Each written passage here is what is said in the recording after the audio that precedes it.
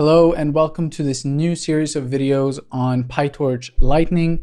I'm very excited to do these videos because I think they will be very beneficial for your sort of future projects that you will do, and it will be a great tool to add to your toolbox. First of all, I want to sort of go into this video, which will be about why or when you should consider learning PyTorch Lightning.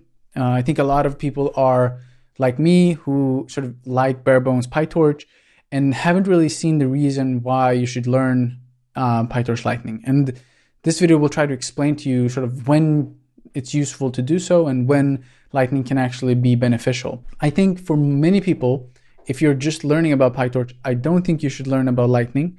I think Lightning is it's a wrapper, right? It's built on top of PyTorch, and it's kind of like Keras that was built on TensorFlow, right? So, but I think it's better than Keras, even though Keras is pretty awesome.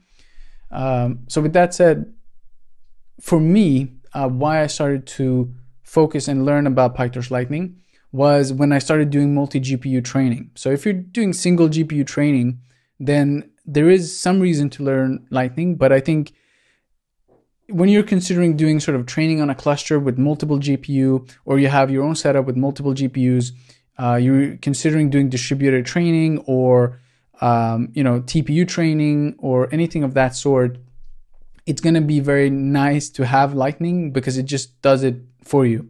You don't have to worry about it. So that's something that's really nice. And also what it says here, scale your models, right? That's with the multi-GPU training stuff. And it also says without the boilerplate.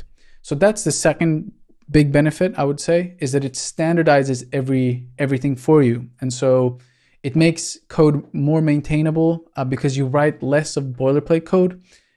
And when you hear boilerplate code, it might not be clear what I'm exactly referring to. So I'll show you an example later on so you know what it is. But basically it makes your code more compact, it makes it standardized, it makes everything cleaner, I would say. It will be easier to maintain in the long run. And it's hugely popular. As you can see, it has 21,000 stars on GitHub. This is a solid framework, and I think it will save us a lot of time to learn about this. So for this series of videos, I'm going to be showing you the functionality of it sort of one step at a time, so that nothing will be overwhelming at first. But in the end, we will have a really sort of solid setup of PyTorch Lightning. All right, so, it's not going to make much sense if I tell you what we're going to go through in this series. But, some of the things they talk about here is run your code on any hardware. That's super easy with Lightning. Performance and bottleneck profiler, we will do that. Checkpointing, 16-bit precision, logging, metrics, visualization. They write early stopping here, but really that's something called callbacks, which we can utilize and is really nice. Similar, if you've done Keras, it's a similar functionality.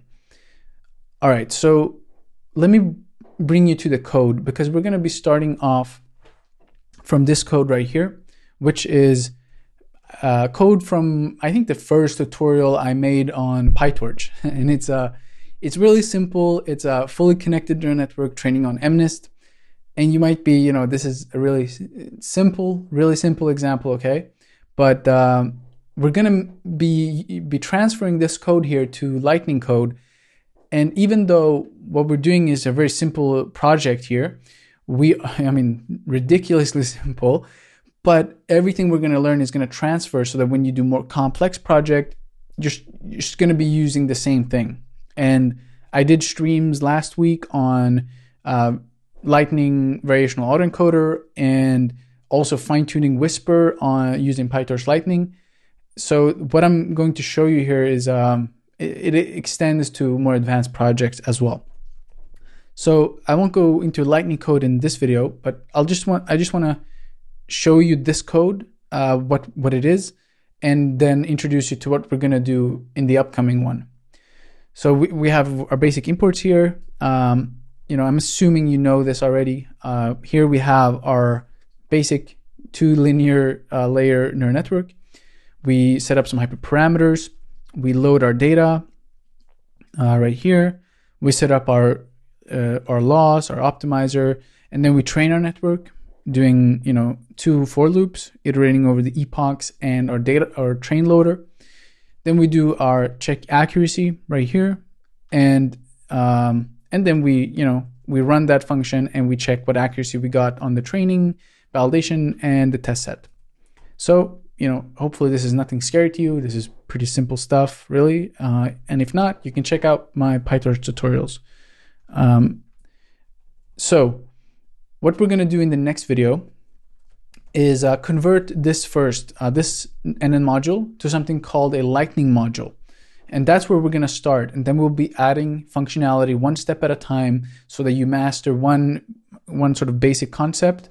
And then we will, as we extend this series, it will come together in a much better format that is to the point and concise so that you can follow it.